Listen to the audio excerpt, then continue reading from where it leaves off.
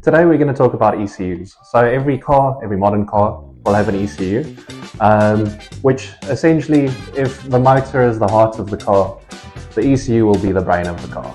So this is from Polo GTI specifically, and also something very important to note is, so on this sticker, that's your VW part number for the ECU. This is the type of ECU, so the model of the ECU, if you will. And this is the manufacturer part number. So if you need to replace your car's ECU for any reason, if it's damaged, then you need to make sure that you get the exact same ECU, because every ECU works different for every different model car. And also the ECUs can differ from year model of car as well. So just because you buy an ECU from a Polo GTI, it doesn't mean you'll be able to fit to your Polo GTI.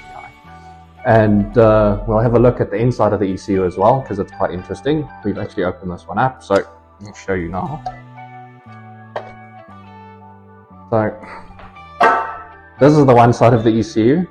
And you'll see there's a different bunch of computer chips there.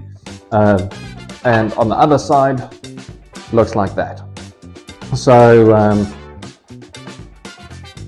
your harness, engine bay wiring harness and car wiring harness will come to the ECU.